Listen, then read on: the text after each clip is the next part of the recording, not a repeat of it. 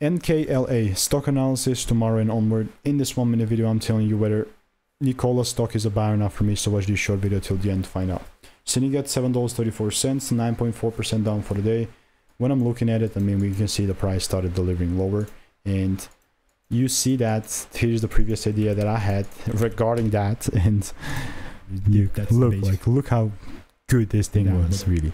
Like, it was made a month ago, 16th of July, and after that just delivered. What did I say? I mean, I'm expecting the price to continue and just, you know, continue doing the exact same thing.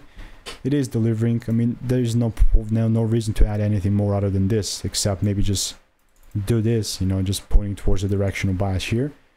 Obviously, this is not financial advice. All I'm using is my strategy that I've refined, documented, tested over 26,000 videos over the last 4 years on my YouTube channel, documented all of that. So if you want to learn the strategy for free, check the first link in the description. And literally nothing else more to add to this one.